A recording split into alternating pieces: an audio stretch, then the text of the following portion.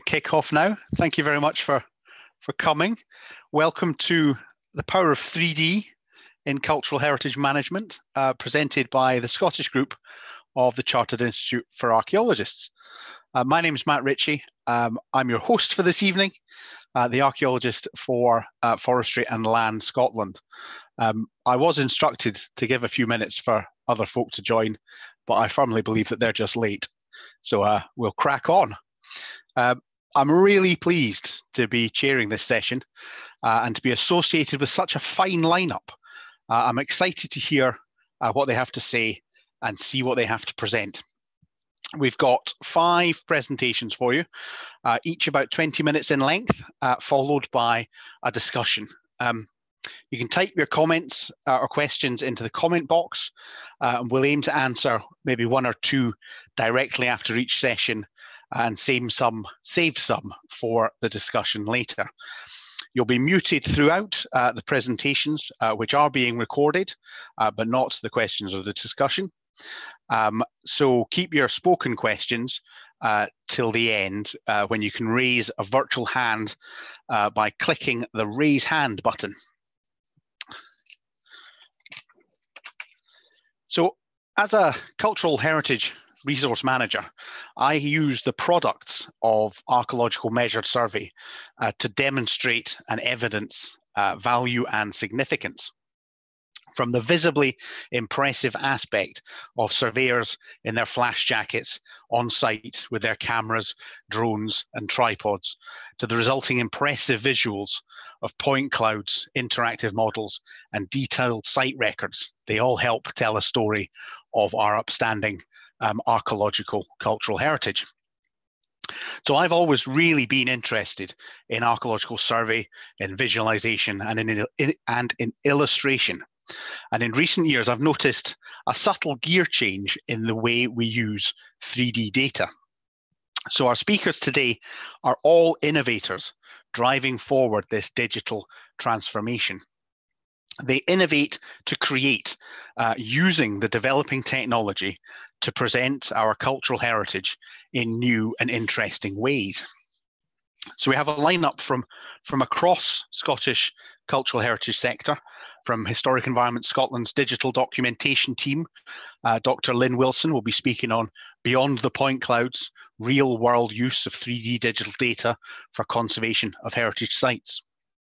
Dr. Graham Cavers from AOC Archaeology will be talking about the 3D visualization of aerial LiDAR data using case studies and applications from Scotland.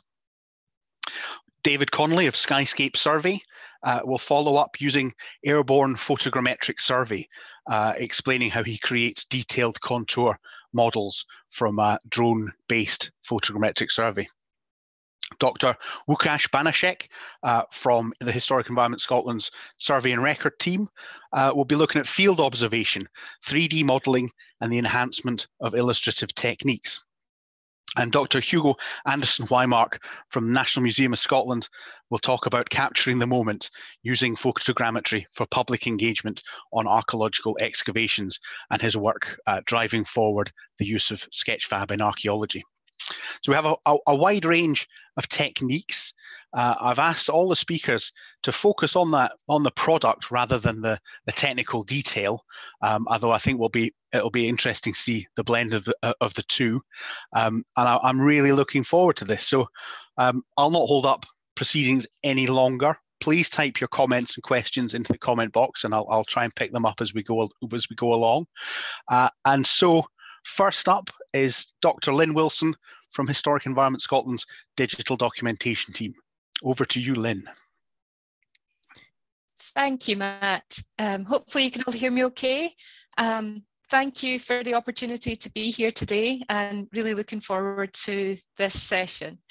I'm on quite a rural broadband connection here, so I'm going to turn off my video before I share my screen with you, and hopefully that'll help you see the presentation a bit more smoothly. Talking today about Beyond the Point Clouds, how we use 3D data in Historic Environment Scotland for conservation of heritage sites.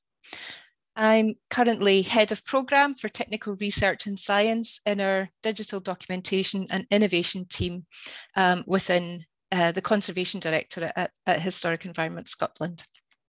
And I just thought I'd start off with an image from Achnabrec in the Kilmartin area, which we laser scanned as part of our RAY project programme to digitally document all of the properties that we look after within Historic Environment Scotland.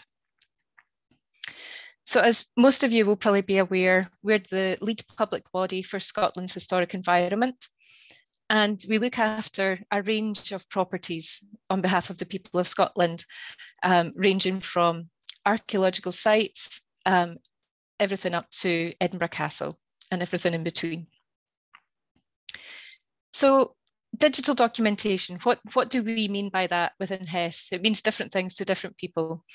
But what we mean is a scientific approach to digitally record objects, sites, structures, and landscapes in their present condition in 3D. And this has the potential to create huge multi-layered data sets, such as the point cloud that you can see here of Stirling Castle. And this has multiple uses and applications. We've been active in this area since 2001, and this is really at the heart of the digital activities that we do within our area of Historic Environment Scotland.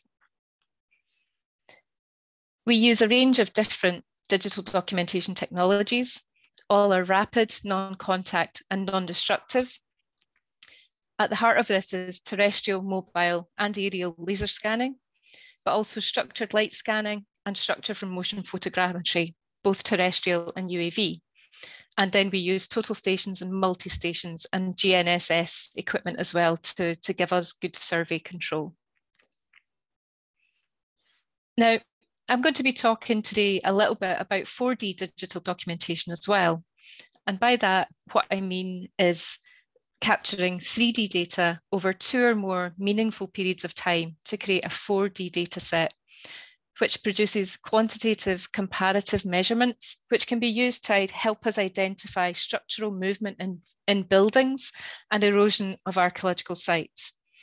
And we're using these approaches to monitor condition at several places now. And I'm going to give you 2 examples of where we are doing that. So first of all, I'm going to give you some information about the case study at Scarab Brae, where we're looking to measure change. And this is one of 3 case studies that I'm going to talk about today. Scarab Brae, as I'm sure you're all aware, is part of the Heart of Neolithic Orkney World Heritage Site, and just a fantastic place to be.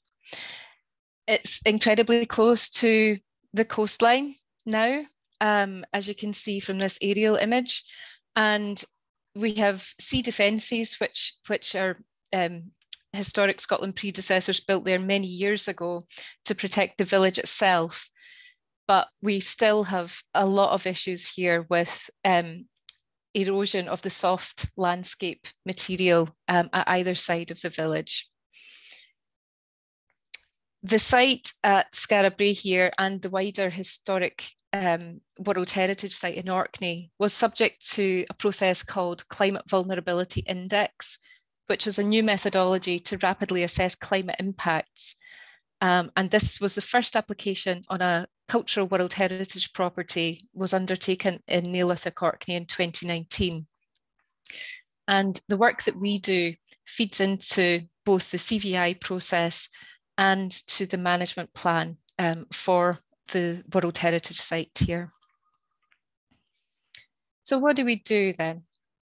We undertake laser scanning and UAV photography to create a 3D data set of the coastline here, building from a baseline that we started in 2010. We go back every 2 years from that baseline from 2010, and we carry out a comparison from that baseline to give us a quantitative measurement of how much change is happening at Scarab Brae. As I said, it's every 2 years, but that would mean we should then go for 2020, but clearly nobody was undertaking fieldwork in 2020 largely. So we have just actually come back from a 2021 epoch of this data collection. And this is a very preliminary result that I'm showing you here today, comparing between 2010 and 2021. And what you can see here in red are areas of erosion of the soft landscaping. And where you can see green, this is areas of accretion or tidal action. What we find is that it's a very complex picture and a very dynamic picture that we see here. But this data is then shared with our conservation architects and also with researchers who are leading on the Dynamic Coast project. Dynamic Coast is a Scottish Government-led initiative to examine Scotland's coastal change. And they are working with researchers at Glasgow University and our colleague Ali Rennie from Nature Scot, as they're called now, leads the programme, and we sit on the steering committee for this as well. So we look at historical data with them and we overlay our 3D data onto the 3D models to show that change. And what that's showing is that we are having a progressive rate of loss of soft landscaping out with the coastal defences. And this is a progressive and complex situation. But this is helping us to understand better what is going on here and to then use this information to help in conservation decision-making processes for this a really important site. So this is something that we will continue with on a 2-yearly basis, and to feed this information to the managers who are making these decisions about what we do to make sure that we can preserve this really important site. A second example of this technique using 4D digital documentation is from the Glasgow School of Art's Mackintosh building, where we measured structural movement following the fire back in 2014. So again, you'll all be, I'm sure, familiar with the building and with the library within the Mackintosh School as it once was, and the fateful day in May 2014 when fire took hold. This was the library the day after the fire. And we were able to get access to the fire damaged building the day after under the guidance and the direction of the fire safety officers that we were working with.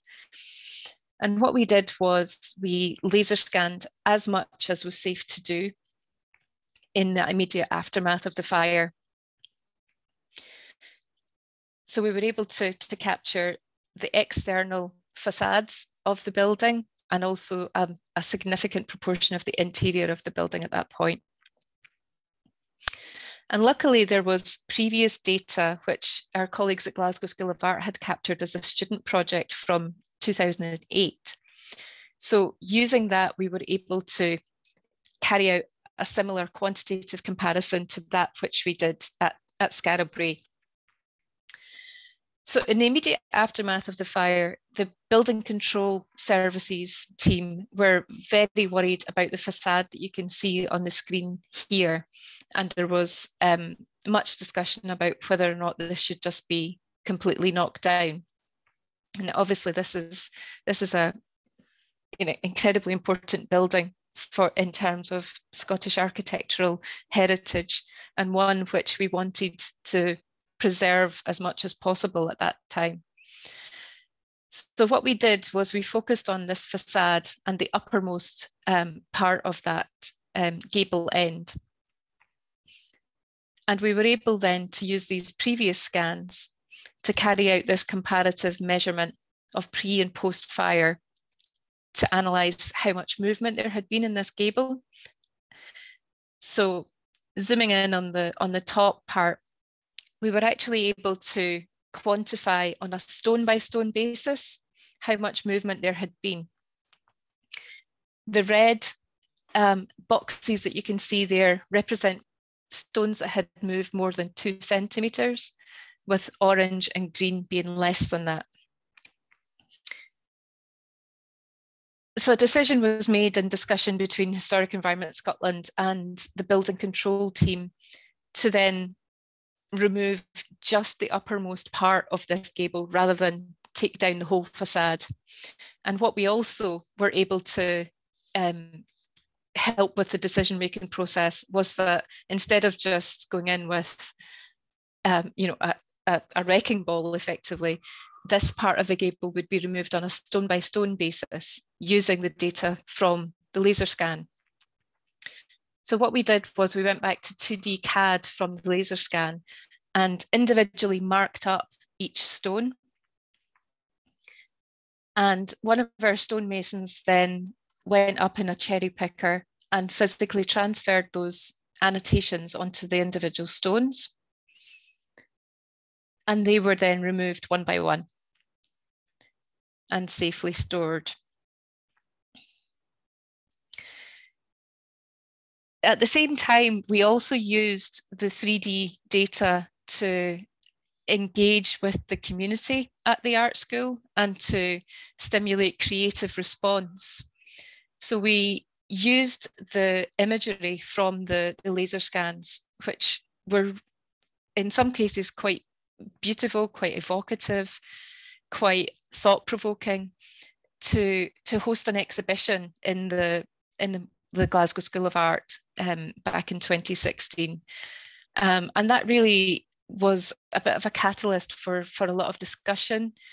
It was obviously a very emotive time for the students and the staff at Glasgow School of Art who couldn't access the building directly.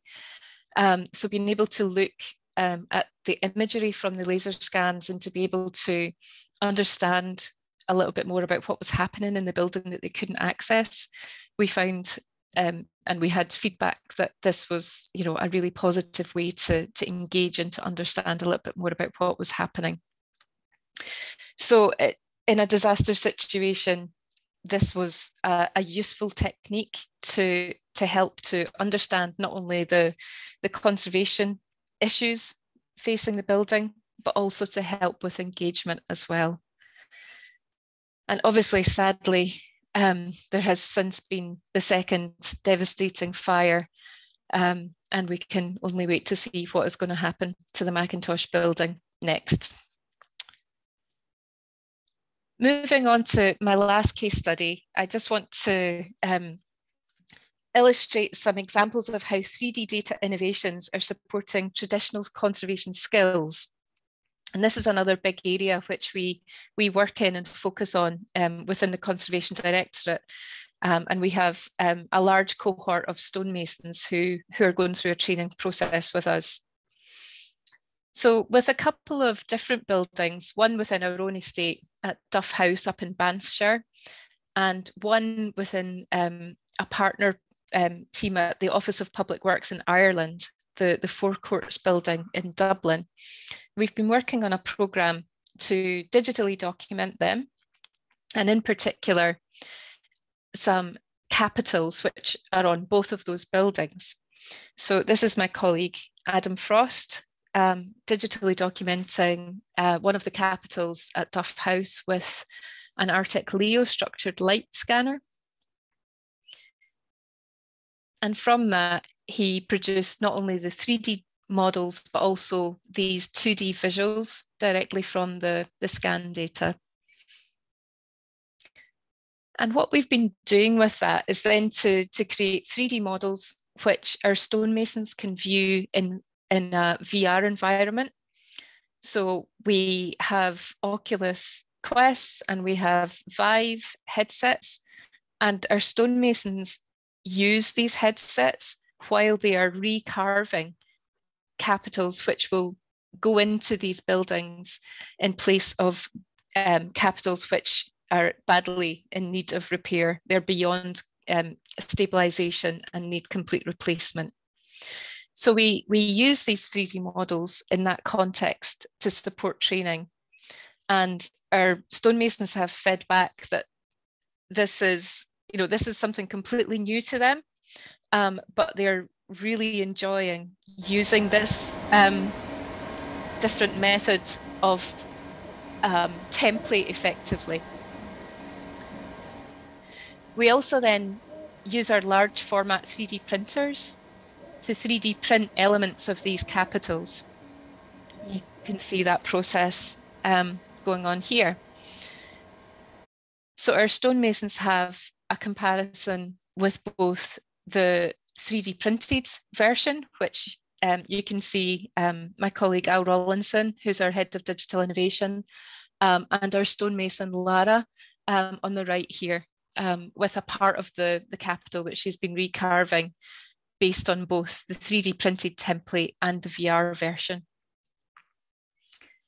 And this is one of the finished capitals, which is part of a partnership project, as I mentioned, with the forecourts building in Dublin. So this has been carved by our stonemasons in Orkney, actually, and is now going to be transferred over to Dublin to go into this building as part of a collaborative conservation project. And again, this has been carved not using traditional templates, but with the VR version of the original and with the 3D printed versions. And then finally, I just want to show you something we're working on at the moment within Historic Environment Scotland, where we're trying to really normalise the use of 3D data within our architects departments and with other professionals within HES who would have benefit from using 3D data. As I've mentioned, we're capturing information for all of the monuments and sites and also our collections that we look after. So we're quickly generating a big 3D resource of information, and we want that to be as useful as possible within conservation and other aspects of historic environment management. So we're rolling out access to our 3D data using Poetry, which some of you might be familiar with. It's an open source software package, but it lets you quickly share large data sets, such as this is Carnassery Castle that I'm showing you here in Argyll. And these then are methods that do not require expert use from 3D modeling specialists. This is with a simple README file and a simple video tutorial.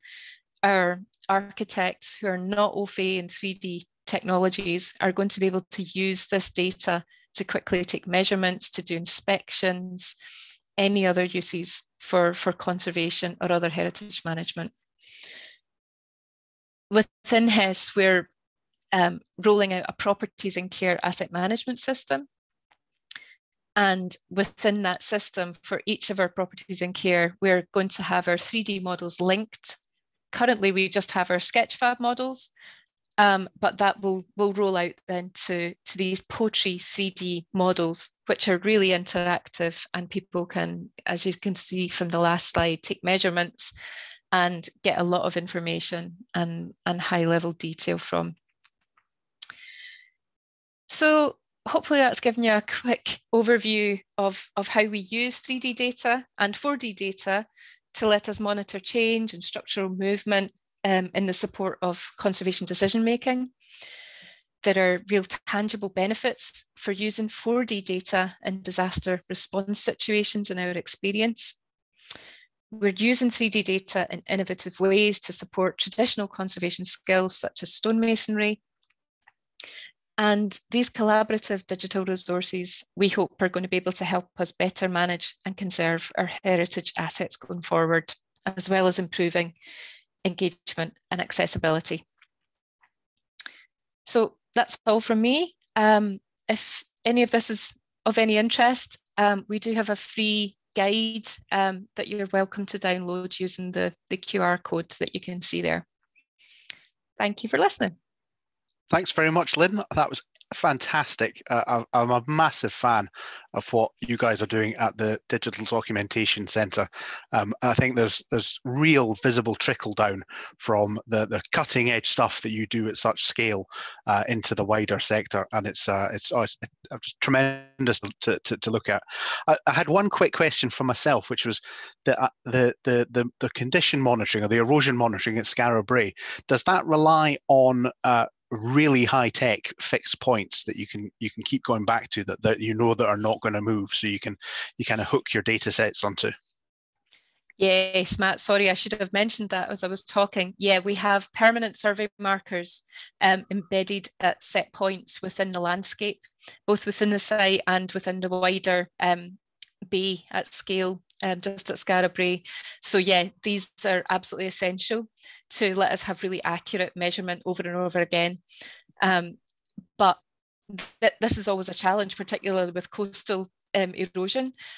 We have these markers that we installed back in 2010, but when we went back in just August this year, 2 of those markers have actually gone. So we have lost 2 in that time period. So luckily we have enough there that we can still tie in and give us that really accurate comparison. But that is something that's always going to be a challenge, is maintaining the integrity of these survey points over time in erosion situations. But really important. Yeah. Brilliant. I thought the comparison between the long-term monitoring you're doing at Skara Brae and that rapid response at the Glasgow School of Art was fascinating as well. It must have been quite an experience going in there to record.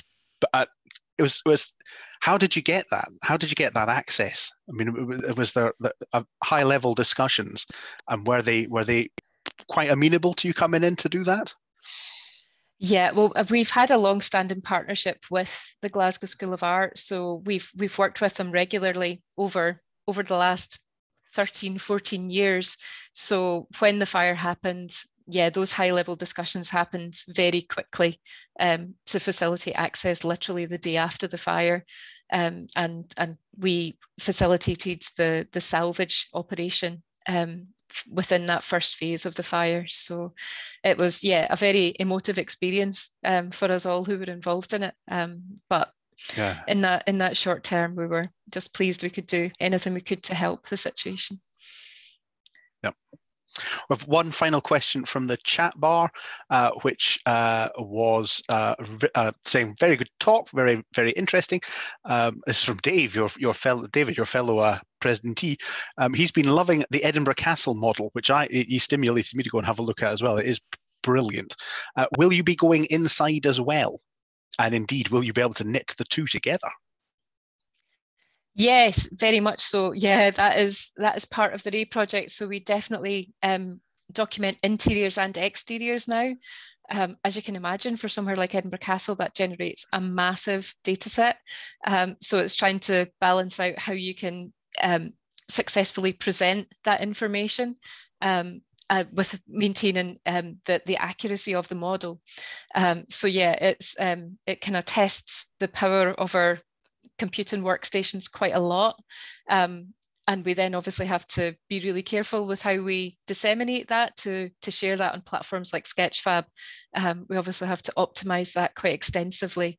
But it's, as software packages are rapidly moving forward, as we'll hear in some of our later talks, it's becoming slightly easier to do that, even with large data sets like that. Brilliant. Thank you very much.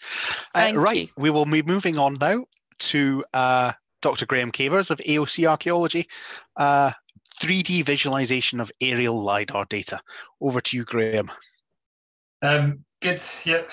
Thanks, Matt. I'm here, to talk about some new directions that we at AOC have been taking the visualization of aerial laser scanning LiDAR data in over the past few years, and just to really talk about some new directions that we see that this stuff going in, and also some sort of different standards that we can expect to make use of in the profession going forward. So my talk is not so much, I guess it's maybe maybe a bit grand to talk about this in terms of innovation, because as Lynn says, 3D data is becoming much more normal and much more widespread in its use in our profession generally. So this is more about pointing to new directions, new ways of using the data that more and more people are familiar with and using on a daily basis. And then, okay. So as everyone here, I'm sure, is probably aware, LiDAR data is becoming more and more ubiquitous. You know, there's certainly in Scotland, we're very fortunate to have this data set available via the Scottish Remote Sensing Portal, but also there's the equivalent Environment Agency south of the border. So the availability of LiDAR data is much greater than it ever has been. And this resource is just a fantastic data set for archaeologists from all angles of the profession, but particularly in topographic survey, prospection, and quantification and management of archaeological sites as well. So obviously you can get onto this website, you can download the data freely. Anyone's is free to do that and can download it in a variety of formats. And so I'm sure, as most people attending this session are aware, this gives you a really sort of powerful resource at your fingertips. But the one thing that the aspect of it that I want to concentrate on today is the fact that this data is 3D, and it's very easy to treat this as mapping data and focus on the sort of almost more traditional 2D products that come from it. And all I want to do in my contribution today is to kind of point to the value of the three-dimensional aspect of it. It's also important to emphasize that the data that you can get from the remote sensing portal and from its equivalents elsewhere is data that's been compiled for all sorts of purposes for different reasons, and not specifically for archaeology. So it's always worth looking at the source data and considering reprocessing it for the application that you've got in mind. And as I say, the thing I want to emphasize is that this is the three-dimensional data, and the source point cloud that creates these data sets is always worth revisiting and going back to. So my talk's really about the case for considering the 3D aspect of all of this stuff, of aerial laser scanning and LiDAR data. So I think most people working in archaeology these days are familiar with the products of LiDAR. We've all probably seen hill-shaded models and been impressed by the level of detail we can get from these things. But I just want to draw attention to the fact that that all of this data is easily reprocessable, and it's important to take into account both the source of the data, the source parameters that the data was collected at, and also the application that you've got in mind for the data. So I just want to make the point that because archaeology is 3D, at least all of the stuff that we can usefully look at using LiDAR, it's important to make the most of the 3D element of the data set itself. And that leads us to sort of to make better use of things like topographic context and to make sense of the topographic logic of the archaeology that we're looking at, and understand these sites much better in terms of where they're placed in the landscape, and also the sort of nuances of the microtopography that we can detect on the ground. And the final point I want to make on this slide is that it's really important to emphasize that there's no one solution here that fits everything. And that's something that I'm sure everyone who works with 3D data will recognize, is that there's no one approach to archaeological survey data that fits in every situation. So it's really important to engage with the three-dimensional aspect of this data, the source point clouds that it comes from, and ask yourself whether the products that you're looking at are suitable for what you've got in mind. I should probably say at this point as well that I am aware that when I say 3D in this talk, I'm not necessarily talking about true 3D. Lynn showed some really impressive examples of using 3D in a true immersive environment, but using systems like Oculus and that kind of thing. And what I'm talking about is the 2.5D, as it's sometimes referred to, the representation of 3D data on a 2D screen. On that note, again, it's important to preface everything I'll say by pointing out that the treatment and analysis of 3D data is very much a device, you know, so this is a way of approaching the data that conveys meaning. Okay, so that's something that is very important to bear in mind in terms of the process of depiction as archaeologists do it. So that has a long history. Map makers have always sought suitable approaches to depicting things like terrain, slope, and gradients using a number of techniques, and that goes all the way back to some of our earliest maps. Some of the best early examples were on Roy's map. You can see here laterally the Ordnance Survey uses contours, and hashers have been the sort of traditional weapon of choice for archaeologists in terms of depicting slope. But it's important to recognize that what things like hashers and contours to an extent do is to depict slope in the eyes of the surveyor. So it's an interpreted version of the terrain that the surveyor has been documenting. And one of the advantages that 3D data gives us is this ability to almost step back from the interpreted part of it and produce different visualizations that allow us to ask new questions of the stuff we're surveying. So these are just some examples of some very traditional style hill shades. So these are derived from, again, the Scottish Government LiDAR data.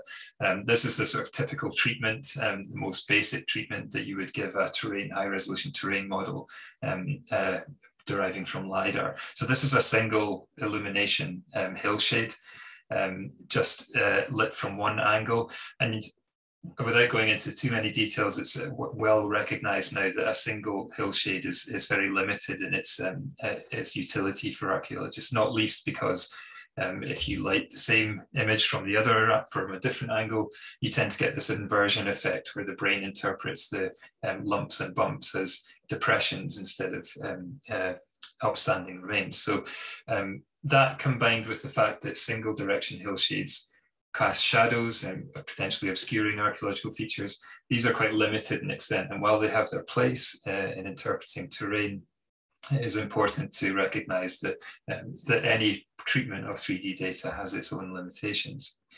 So typically the way we get around limitations like that is to use more advanced visualization techniques. So things like multi-directional hill shades, things like local relief models that accentuate minor changes in topography. These things tend to do a much better job accentuating very small changes in elevation in models like this. But again, the point I want to make here is that all of this, excuse me, all of this is a reduction of 3D data down to, is a translation of the 3D data down to a visualization that is usable in a 2D format. So again, most of us who are familiar with 3D data, and particularly aerial laser scanning, will be aware of the typical modeling techniques and packages that get used for this purpose. The most ubiquitous is the relief visualization toolbox, which provides tools for things like multi-directional hill shading, slope analysis, sky view factor, that kind of thing. All useful treatments for terrain that can get around some of these limitations in fixed visualizations that I've been talking about. But all of these are based on various sort of component tools that you can find in all Esri's software, for example, and increasingly powerfully in open source solutions as well, like QGIS. And many of you, again, will be familiar with these issues most comprehensively discussed in this volume that I've just put up on the screen here, edited by Rachel Opitz and Dave Cowley, where a lot of the papers discuss the limitations and the considerations that have to be taken into account when visualizing terrain.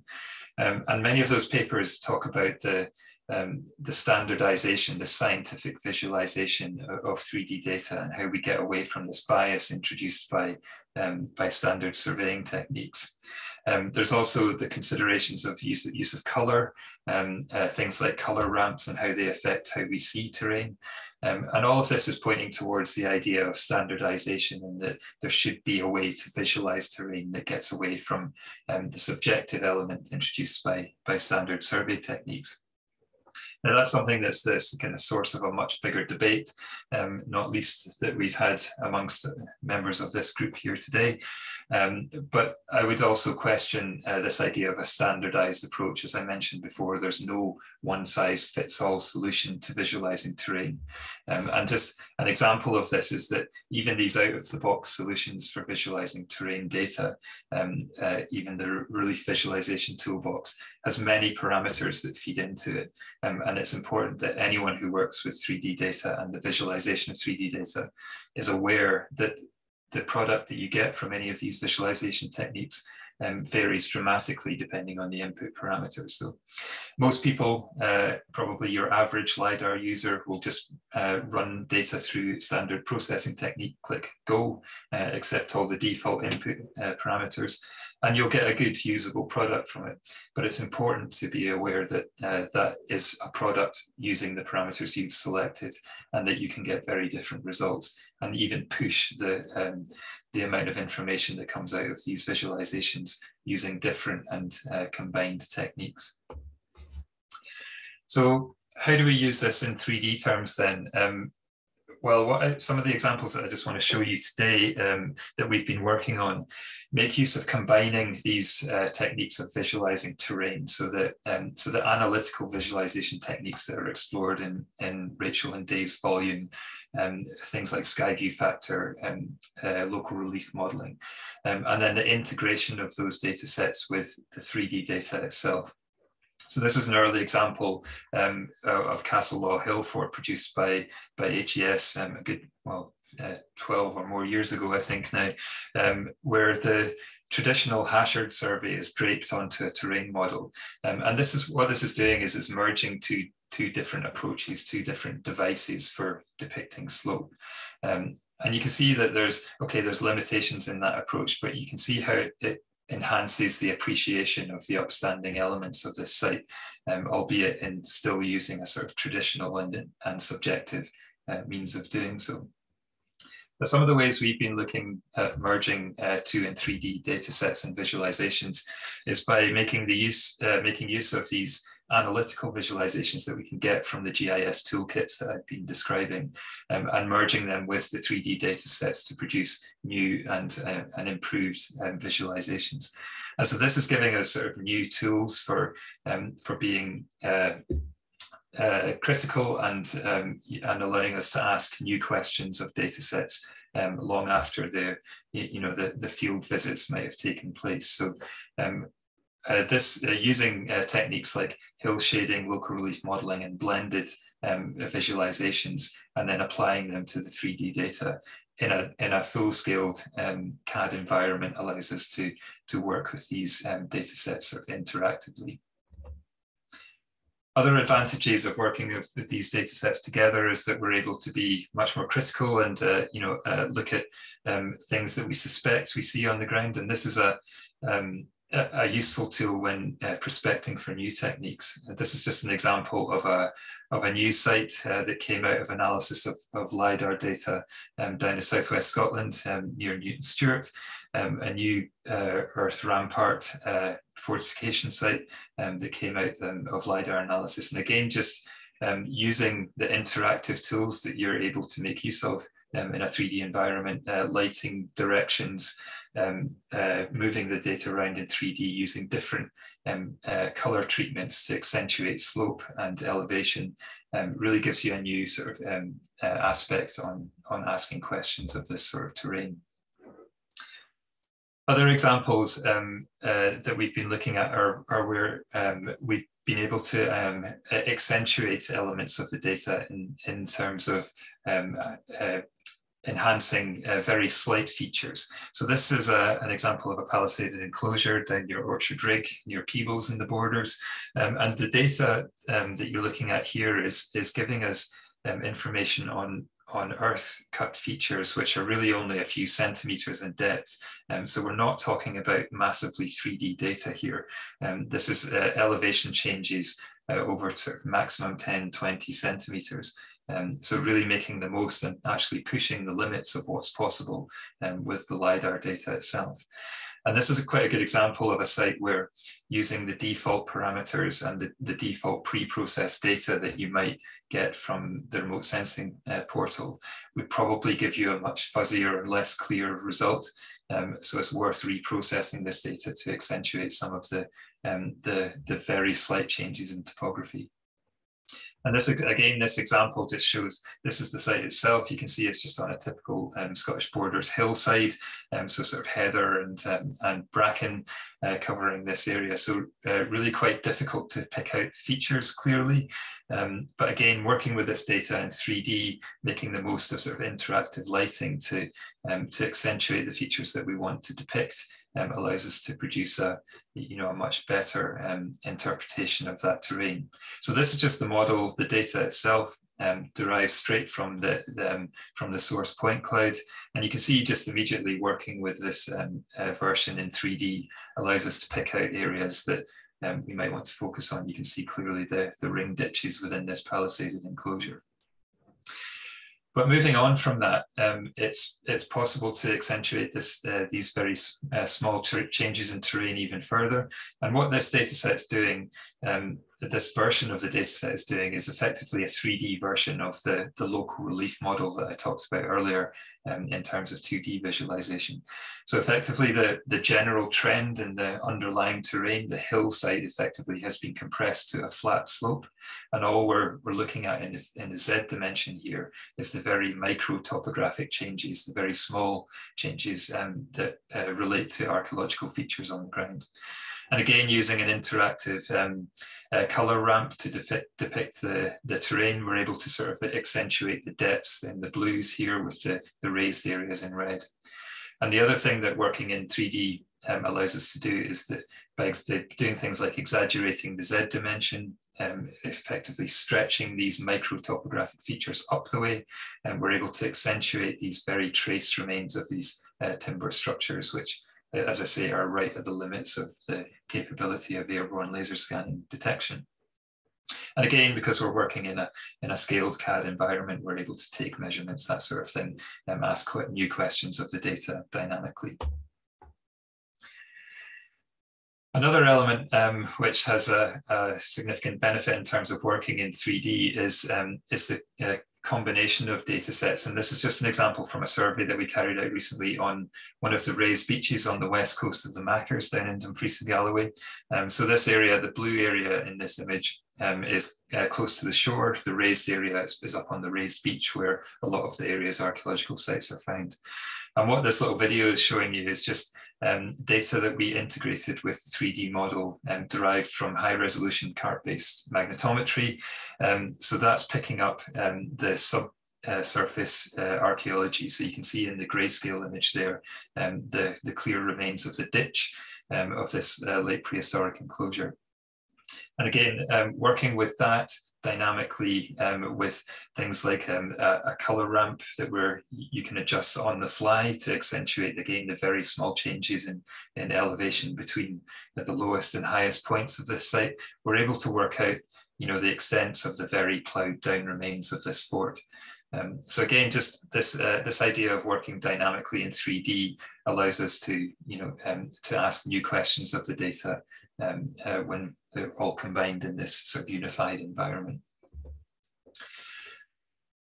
Another element that I'll point towards is, again, this is another example of integrating high resolution geophysics with LiDAR-based terrain modeling. But it's a useful way of interpreting where landscape elements fall in terms of the relationship between those and the geophysical data that we've collected. So visualizing things like geophysics data alongside this terrain modeling is becoming increasingly important. We're all, I think, probably all used to seeing geophysics data presented in 2D. But it's important to understand where features fall in relation to the terrain where the data was collected. And this is just an example from the Mull of Galloway down in the far southwest of Dumfries and Galloway. And this video was used not only to help the archaeologists who did the survey to interpret the results of that geophysical survey, but also to help present this data to a non-specialist audience. So making use of the 3D visualization really helps to convey how this data translates into something that your average enthusiastic volunteer can understand.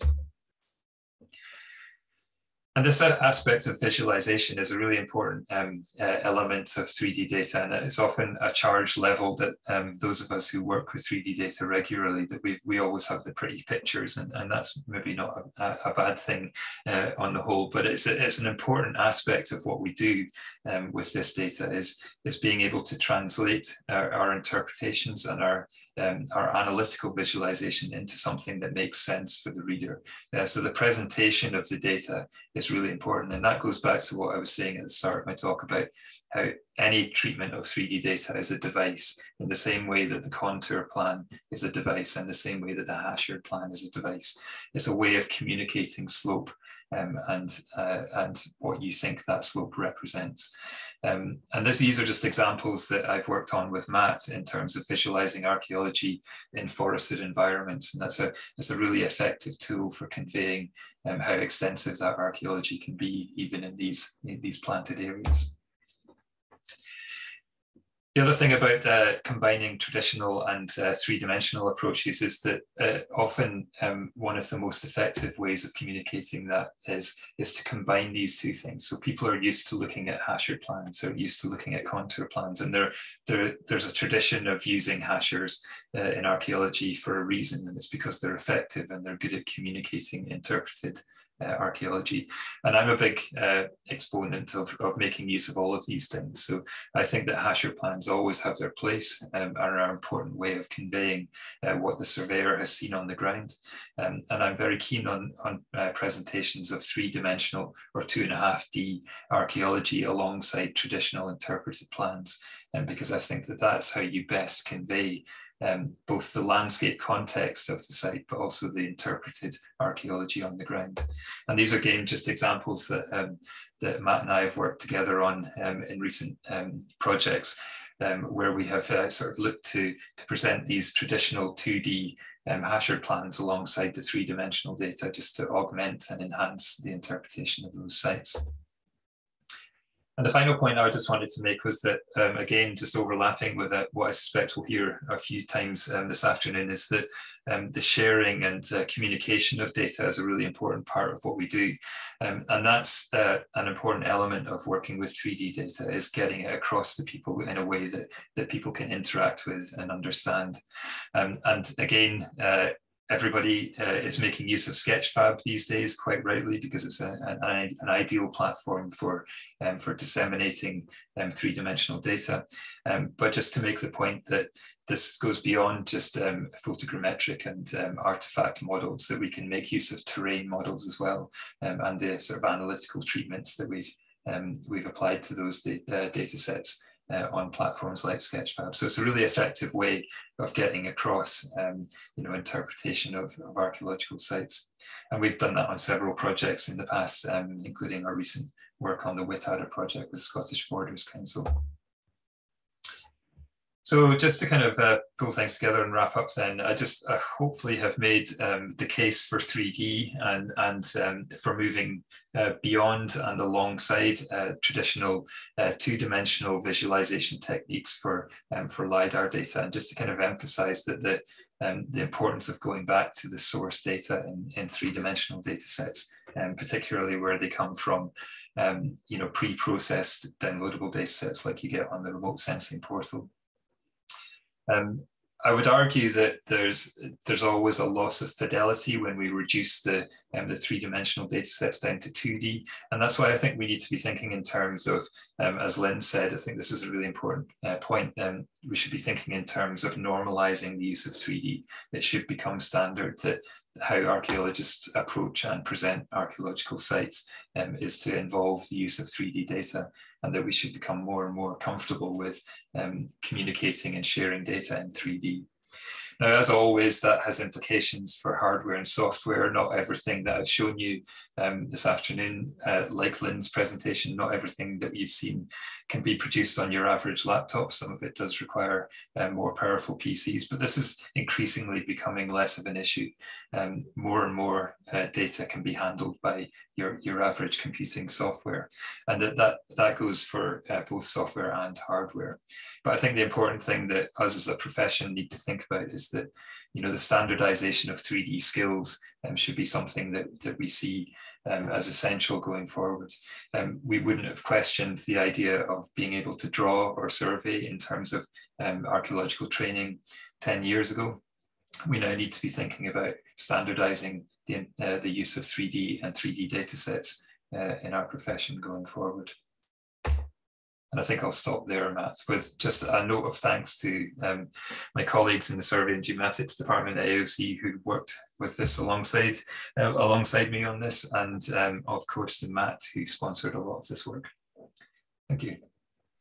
Thanks very much, Graham. Perfectly pitched as always.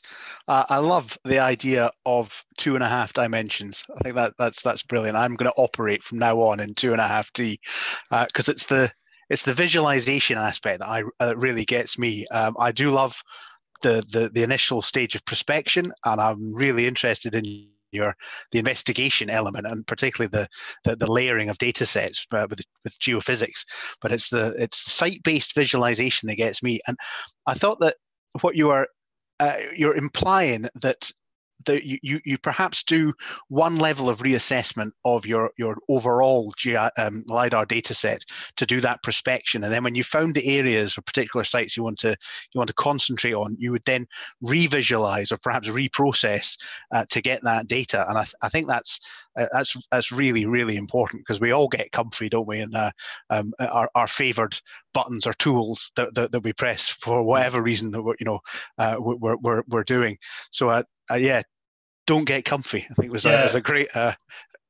Yeah, I think that is an important point. That it's a process that you start off by prospecting almost, even if it's a site is there. When you start looking at the 3D data, your initial treatment of it might not necessarily be the one that you end up with. So it is a process of kind of going back to the data and seeing what you can enhance to show the important features. Yeah, so yeah, it goes from the prospection stage through the analysis stage to the presentation stage, as you say. Yeah. And will that have implications for the more sort of machine automated landscape scale LiDAR prospection that's been mentioned or worked on?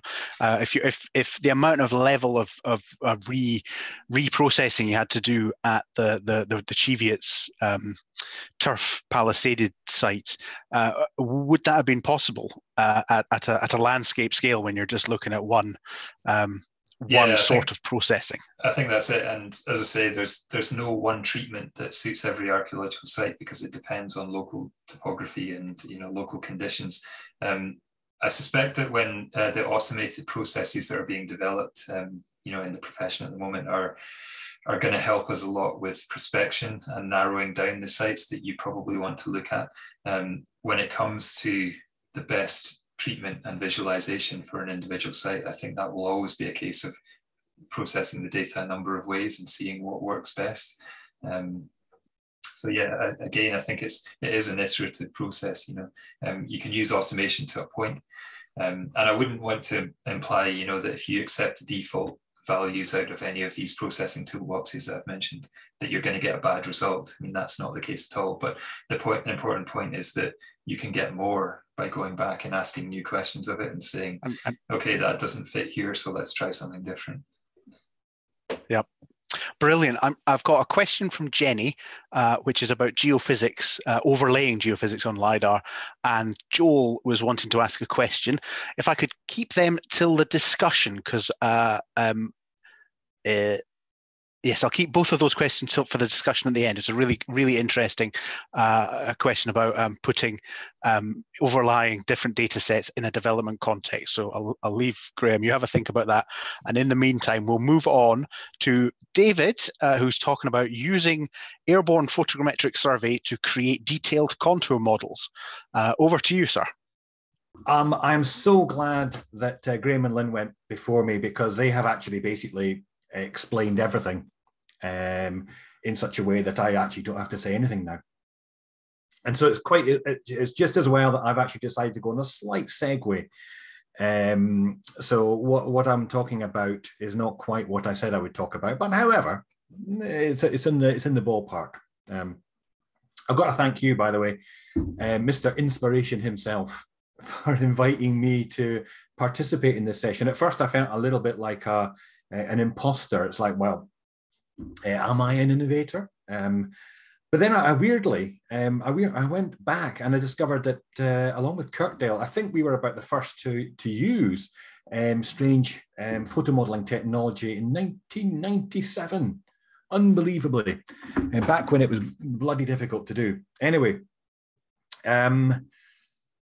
what is this presentation about? Art for tech's sake. And it kind of, I'm not going to go into the technical aspects of it, really, because it's all been said, but it is very much for what Graham's been saying as well. It's the use of technology to interpret and to understand it, and how that actually is incredibly artistic. It was brilliant seeing that little bit about how you use light and colors.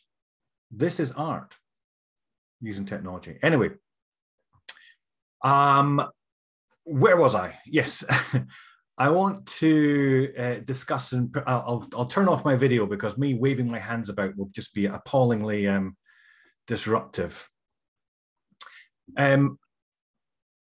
I want to discuss and present innovation. And now it's important to point out that innovation in the realm of 3D, 2.5, we'll just call it 3D survey. 3D survey and visualization is not all about exactly what's been said: automated flight paths, single click rectifications, creating the default from Agisoft. You get your standard shading out of your GIS program. It is so much more than that. So myself, in my guise of Skyscape survey, decided to look at my own personal workflow, one that combines a range of techniques and interpretations based upon, as been said before, the requirements of the particular site. And that's key to it. So that involves research and a bit of groundwork. And in my case, I actually fly manually. I capture the images with the aid of a fabulous ground observer for safety purposes. But also, most importantly, it allows me to discuss elements of the site with another person when we're actually there. And I'm also lucky to be that holy trinity of a flyboy photographer and an archaeologist who has been working in topographic survey for decades. And I've been an illustrator. So I get to do all these things. I get to oversee all the key elements of this process. So rather than the process being cut up into separate packages for the separate individuals, I take it right from the start, which is usually climbing a bloody high hill. Thank you, Matt. Right to the completion of the final package. Key to any project that I undertake, apart from, as I say, it seeming to be on the top of a very large bloody hill, is understanding the subtle balance, that subtle balance and acceptance between can you achieve and what you can achieve. And very, very importantly, why you are trying to achieve that as well. So standard approaches, as Graham said, do not create innovation. They just create stagnation, repetitive, bland outcomes, which I'm sure nobody here would agree with. So when I'm looking at a site, I mean, take this beautiful sunset over Ben Nevis. Now, to create this view of a fort in its setting, you've got to think ahead. You've got to plan ahead. You've got to have the right weather. You've got to be there at the right time. Very enjoyable it was too. This is what I see as innovative thought. So it's not just the technical know-how, it is innovation of artistic thought. Where the site is, as we're all aware, is as important as the site itself. And so therefore, trying to capture that genius loci, the prevailing character or atmosphere of a place, is as much part of my flight plan as it is capturing the site data. I like to get to know a site, get to view it, to play with the ideas and the image-scapes that can be created. And I always keep a spare battery in my pocket, both to keep it warm so that it actually works, but also that once I actually realize what's going to be a good shot, what's going to best display the site, I've got a spare battery there to get up there and fly. Now, this can also mean tramping to another bloody hill and flying from there. So it does keep me healthy. Doesn't mean, though, that the product of low altitude aerial survey need be so creative as to be technically useless. You can't create until you've actually examined the results, and then you've discussed them and you've understood the site. Then you can add that element of artistic interpretation. It's all about trying to convey and communicate. So here, the vitrified fort at Dunderdle, recorded complete with orthographic images, georeferenced GIS plots, all done according to the requirements, data standards.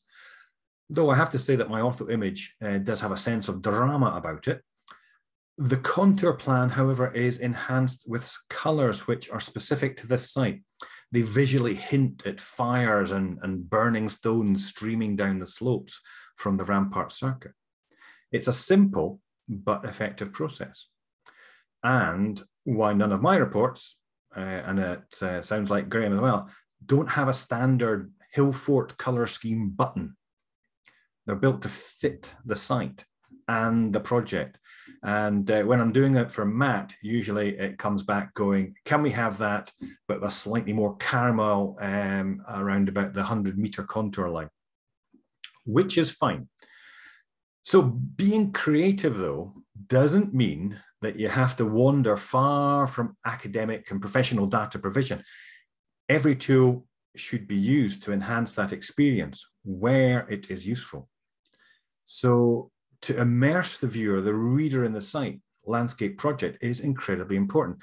In this case, it's a proof of concept visualization of heritage sites in Emirate of Ras Al Khaimah. Sites can be viewed in the context of the location based on LiDAR data and a low altitude survey, but add in the element of sound and you're drawn into the model as a reality. But you can also view records and reports and site data just like a standard SMR. So this is about looking at what you capture, what it can be used for, and then what you can use it for. I'm going to have to say that one of my favorite proponents of this principle is Kieran Baxter. Look at his Jarlshof video on Vimeo.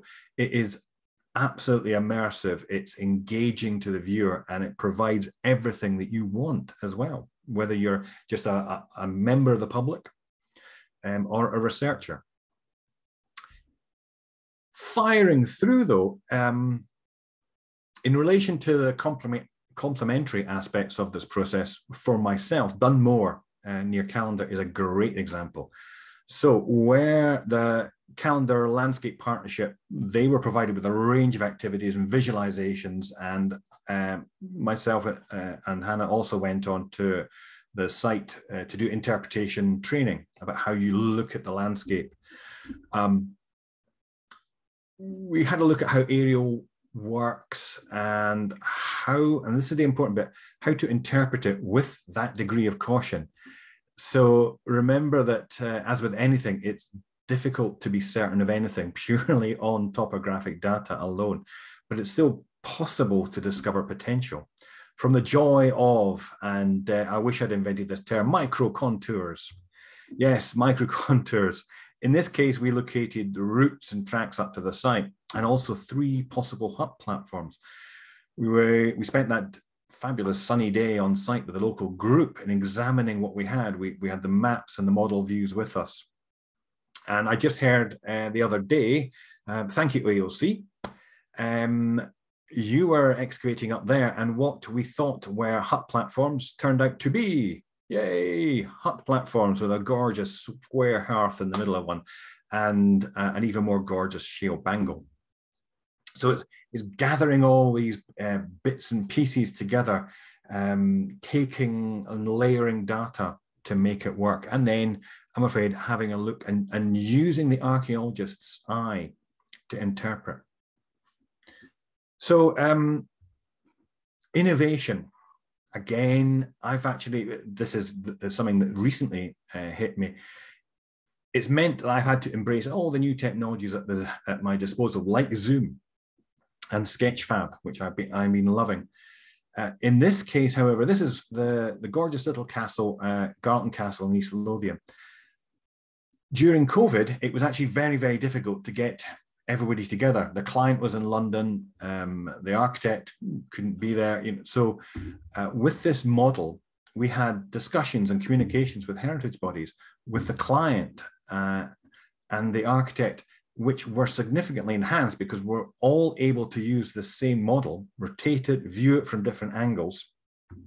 And I'll just show you the detail of this model is that little red square, which has hopefully appeared. I'll zoom into it.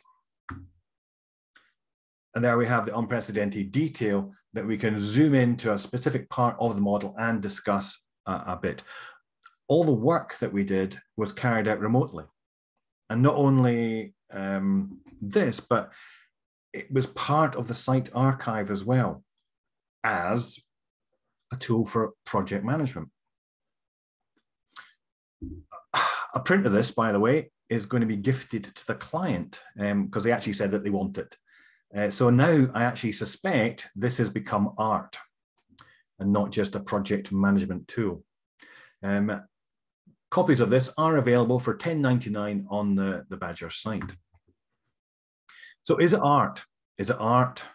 Well, to be honest, all visualizations and illustration are a form of art. It's conveying in a graphic form a concept.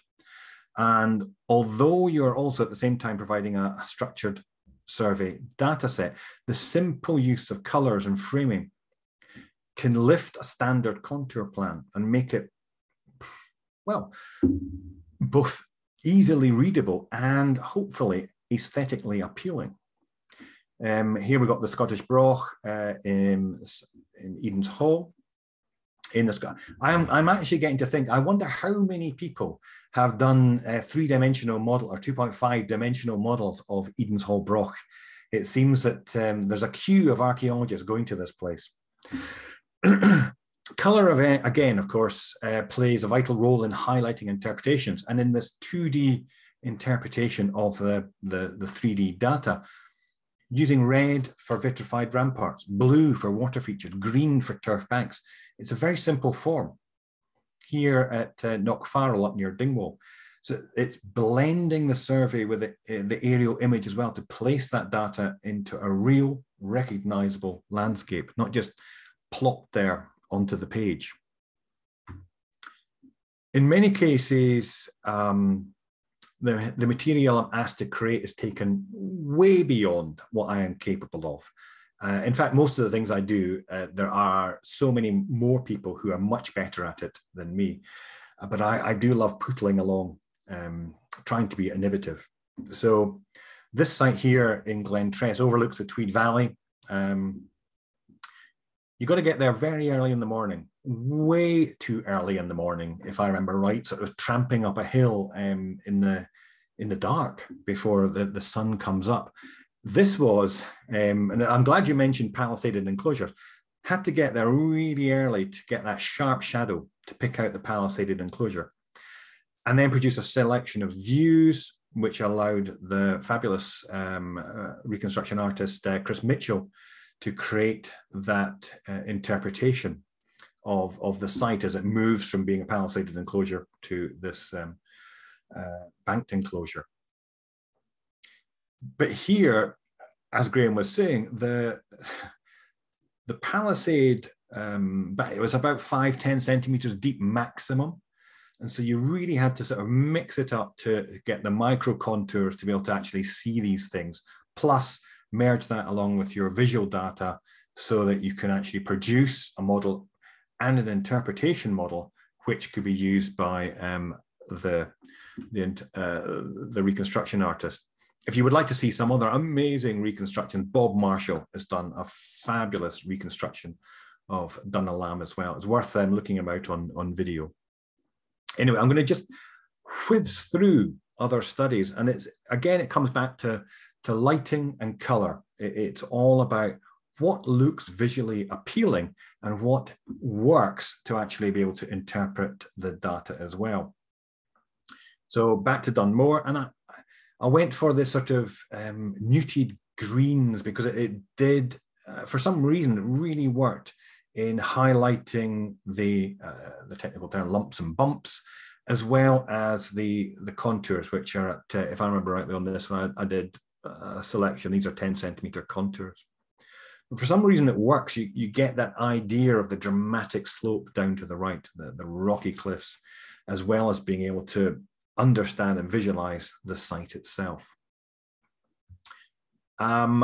This is, I can't decide whether I should tell anyone, secret location. I know that several of you already know where it is. It's a new exciting rock art site, or extension, I should say, extension of a rock art site. But for me, as a person who understood archaeoastronomy, it was important not just to create a base plan for the higher resolution imaging techniques, but to aid the visualization of the site in the landscape. As it's clear that what you see from the site is as important as what you see at the site. The LiDAR data annoyingly stopped around about 100 meters to the north of here. However, I not only created this topographic model of the site, but I also did a whole pile of 180-degree and spherical panoramas, which really do your head in unless you actually look at them in the correct viewer. But these will aid the archaeoastronomical visual aspect of understanding and interpreting this site. And I have to say, my current favorite, and I suppose that's only because I've just done this one, is Cardrona. Castle Now fort there, a site completely surrounded densely by forests. Sorry, Matt, but these damn trees get in the way of the interpretation of the site. It's difficult to see and how it connects to the landscape. So I created this image to kind of sum up what I was trying to achieve, or being pushed beyond in many cases, what I think I can achieve. Here you see the site with the tree lines are dragged down so you can see the skyline. But I thought, I'm not going to do it flat. I'm not going to do it as it is. I'll use a cylindrical projection on it to create a sort of drama to the image with lowering clouds and the valley side surrounding it, curving it up, drawing your eye in to the place and seeing the site at the center of a prehistoric, and I'm going to throw this word in, timescape, why not? So it's manipulating. This is not a traditional archaeological image, but in a way it works as a means to interpret and understand the site, as you should. By the way, that is a later sheep enclosure. And yeah, I swear to God, you don't really want to get me started on sheep enclosures in that area, or I'll be here all day. So I'm going to, I'm not unsure myself, actually, if I've added anything to all the amazing innovations that I've been listening to so far, but I hope I've conveyed a concept of non-standard, of non-linear workflows, the importance of combining the hard data with the artistic interpretation, of looking at the possible as well as what's required. I think that's the big call that's going out just now, that we should try and understand what we're doing with these new technologies and not just let it stagnate into the default position.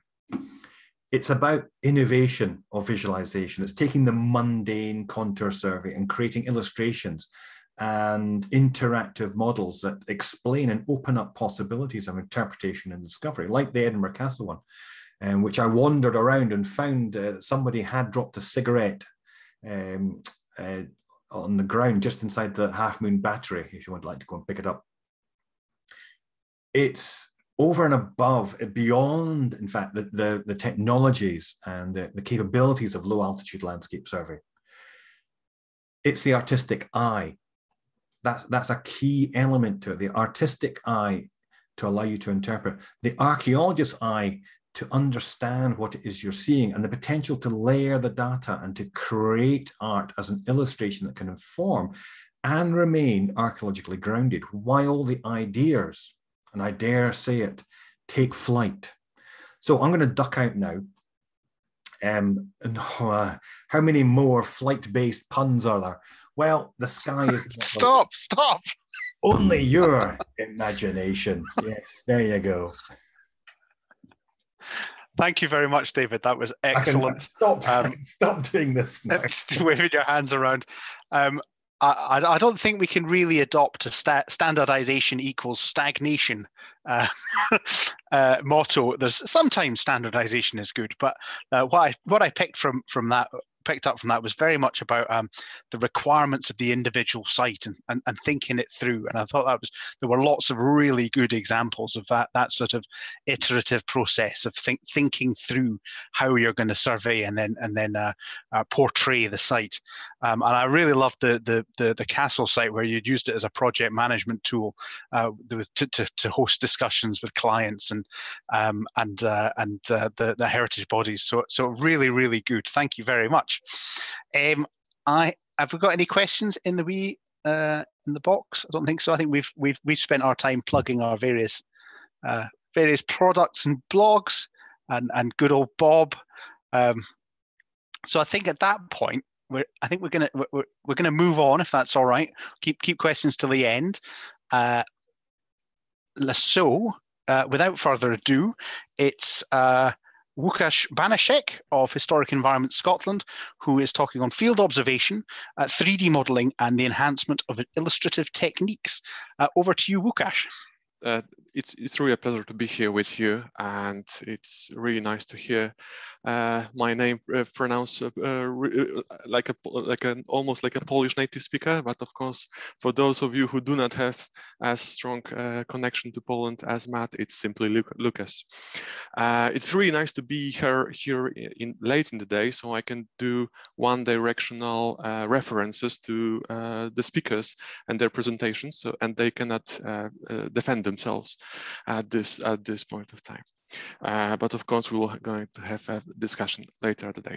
Luckily, Lynn has covered most of the corporate stuff and corporate introductions in her presentations. Because together with Ali, who couldn't be here with us, we are also members of the Historic Environment Scotland, and we work for the Archaeological Survey team. And one thing to add to Lynn's presentation is that as an HES, we also survey and record archaeological and architectural sites all over Scotland, out with the properties in care and out with scheduled monuments even. And this presentation will be focused primarily on those sites that are not in our under our protection. Right. So the use of 3D data, and as it has been presented in the earlier presentations, is widespread.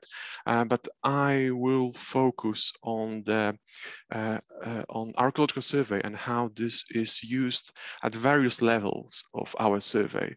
And my primary focus will lay in the novel methods which we use to incorporate depiction of the natural topography in the relationship to the archaeological features. Something that, as you will see, required enhancement. So underlying condition is that the field observation and discussion amongst the survey team on the ground or in the office is crucial to the interpretation of any monument. And whether this is archaeological features or the topography itself, we need to ensure that there is a discussion. There are different voices heard, and used to interpret archaeology and topography. And this is an underlying factor here, although I won't refer to it again. The earthwork survey has a long tradition in Scottish and British archaeology, in fact, and this survey, this example of No Man's Law, Hilford in Fife, it comes from the early 20s of the previous century, and we can see here how the investigators looked at the site. And here's a plan that was produced as a result of the survey, and natural slope hashes were used to convey the topography of the monument. As we can see, the extent of the survey was quite limited, so the hashes do not end relatively in a short distance from the monument, so we do not really know, we do not really appreciate the landscape context that is there in the hill. And of course, with the change in archaeological scope, and in this case, we are still looking at No Man's Law, we see more hut circles and banks and other features added to the plan. It really didn't change how the topography has been presented and has been mapped. So the natural topography has often been the poor cousin in site plans, and it's depending on the eye of the illustrator and a relatively small number of measured points. As we can see here, only a few points were measured, and then a site plan was created. And the change in surveying methods in instruments, however, in fact, in the Royal Commission or HES has not changed the way in hasher drawing, apart from the style, adding different style and changing the color from black to brownish. But still, the approach has been to use the natural hashes to depict the topography. And of course, hashes, as Graham has already mentioned, have a long history and been used by early modern map makers to present the differences in topography. But already in early 19th century, contours became to be present in maps of the UK or in Scotland, with the top left example being the first edition map, where we can see that 12,500 feet contour. But contours were treated as an addition to hashes depicting the natural topography of the East Lomond Hill, as we can see it here. Finally, in the mid-20th century, the contour maps has become a real thing and widespread in OS mapping and other map makers.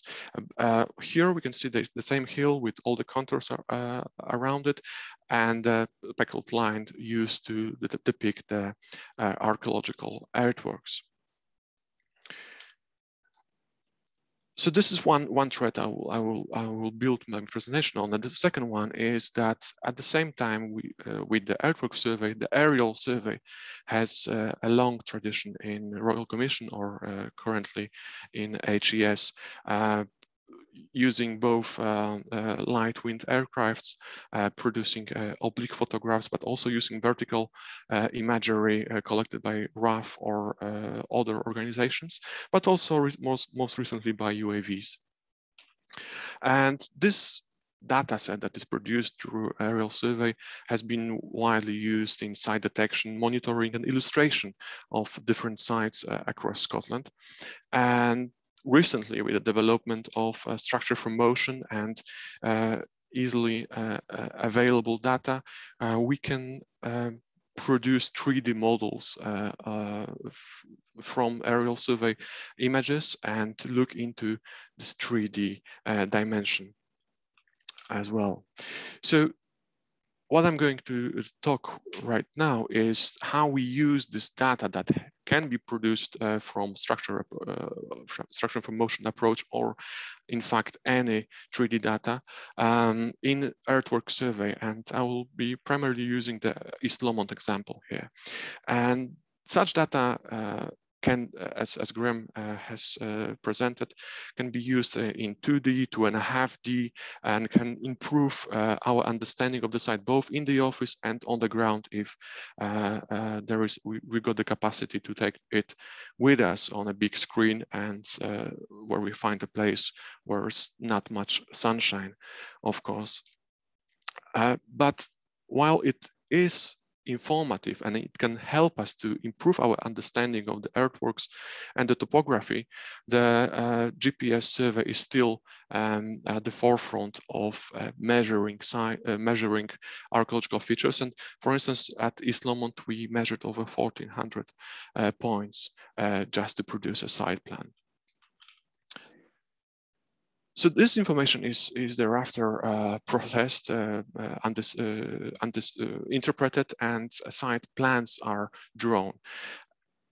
With every plan, we add information. We add different layers of information to a final product, which we, of course, thereafter archive in Canmore or the National Record. And here we are looking at the North Berwick Law example, where we got all the man-made features added to the plan, and which can be supplemented by slope visualization, which we can see here. And what we've done for Traprain Law or North Berwick Law is a hyperlinked and layer PDF, which is uploaded to the database, national database, where we can explore the visualizations on our own, of course, in a 2D environment, rather than 2.5 or 3D, because our primary aim is to present this data in a way that it has been presented before, but also this is the data that can be easily used, printed out, used on site, used by policymakers, by land managers, by other archaeologists doing the investigations on site. But even though the structure from motion approach was used for North Berwick, we created what we can call the 3H data for natural topography. So it's packed with natural hashes. So the 3D data inform the illustrator where the break of slope is, where the change in direction of slope is. And we can see this massive amount of hashes, way more detailed than it was presented in the earlier examples. But of course, there are some problems with hasher drawings and hashes in general, which I'll try to address here. And one of the problems in presenting both the hasher drawings, in which we've got an artificial break of slope, artificial terrace introduced to data wherever the change in direction of slope or the angle of the slope happens. There we got this linear blank spaces, which the reader of such data can misunderstood as flat areas. Or we can see, I don't know if my mouse cursor is visible,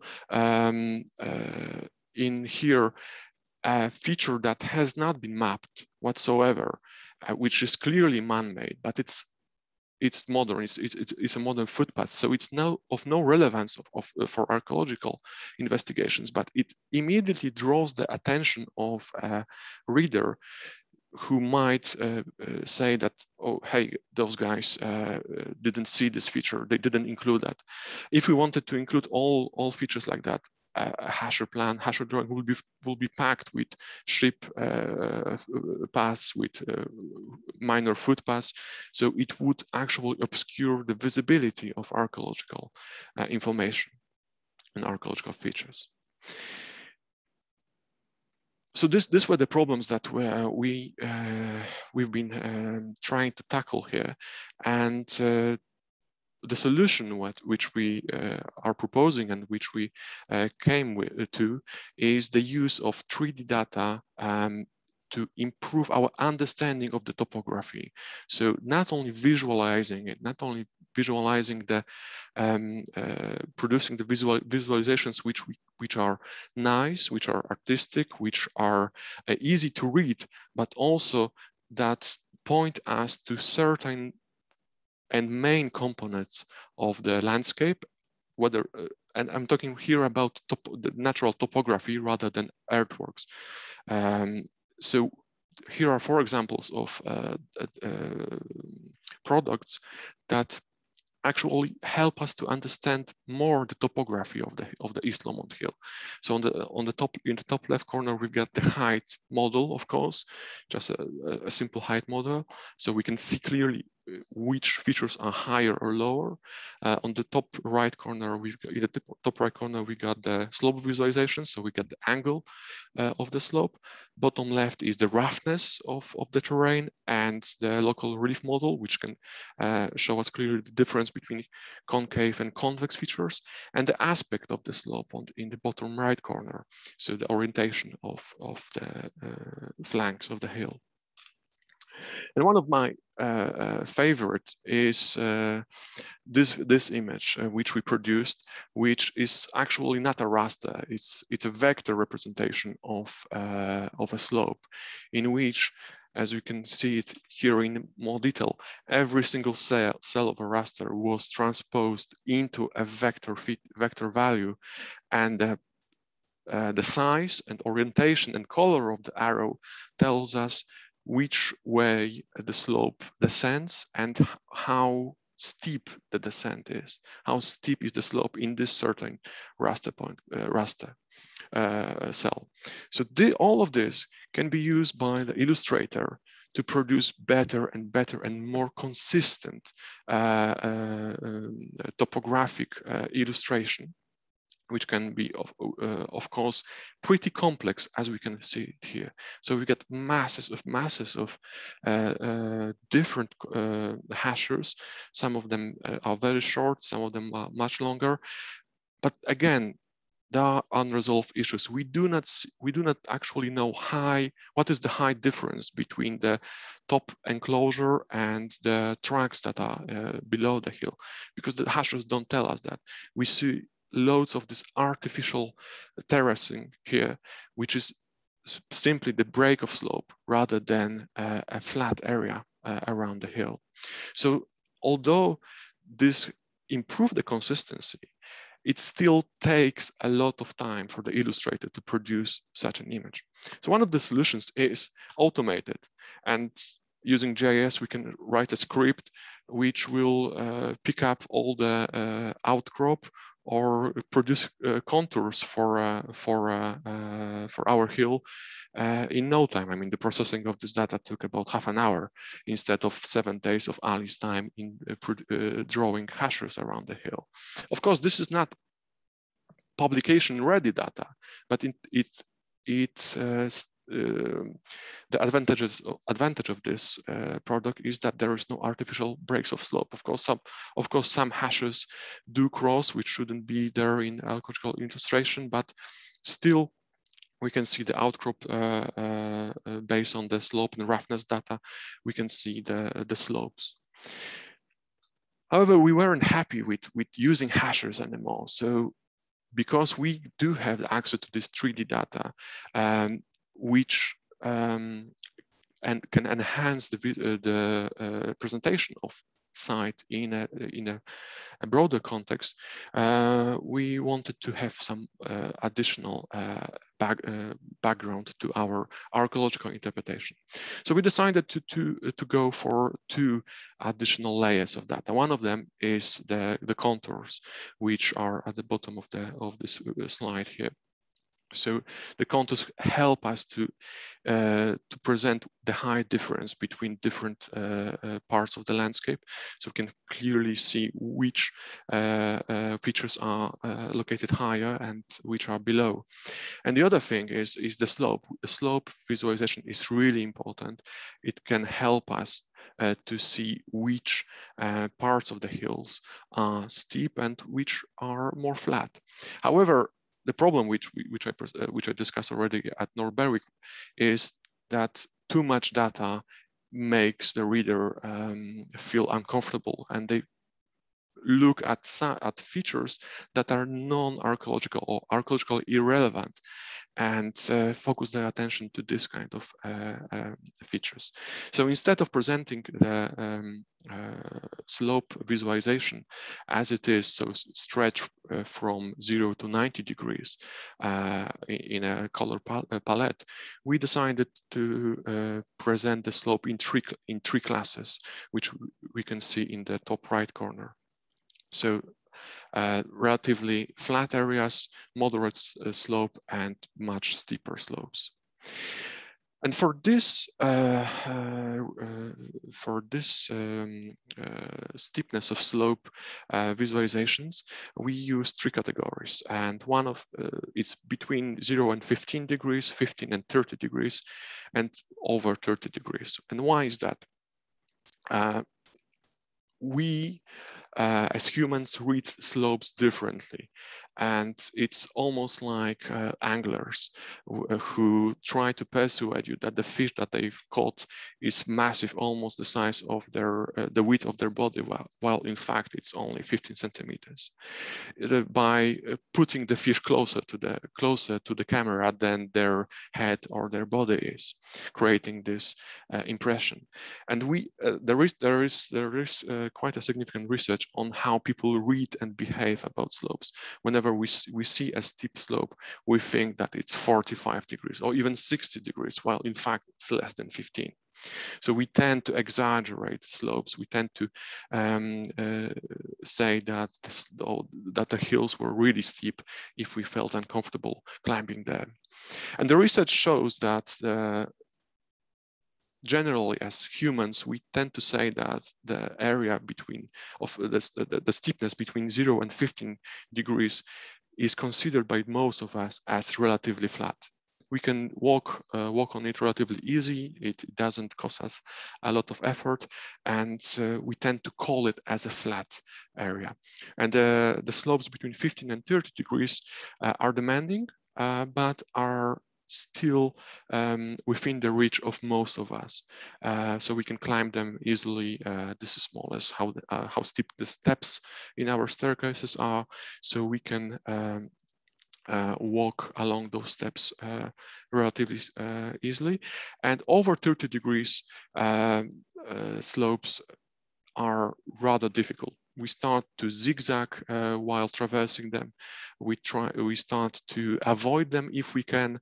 And of course, the border between those categories is not sharp, and it will be different for different people, depending how fit they are and how they perceive slopes. But we can still use these categories to clearly define the flat areas on East Lomond Hill, all the enclosed areas on the hill, and how the construction of earthworks and banks actually created more and more terracing. So, and together with contours, we can see the difference in height and in steepness of slope. So, and of course, this illustration is a huge improvement comparing to the early 20s of the 20th century plan visible here on the left. And it's not only in terms of broadening the scope of archaeological survey, but also in showing the presence of the site in a wider landscape. And we've been using this approach in different sites, not only on hill forts. We've used it for a few sites on Arran. This includes farmsteads, forts, the cursus in Torbeck, but also slightly bigger landscape like the Brightice mines in Glen Sannox.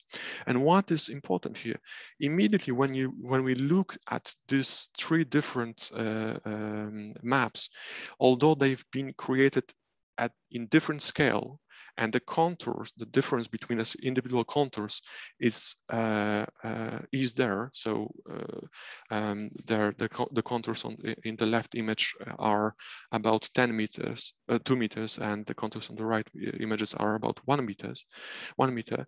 We can still compare how flat or how steep the area is, regardless of contour information. So we don't have to go into the values of contours to understand that this is more or less a flat part of the landscape that has been used, or more steep in the case of the Dun Fionn fort in the top right corner.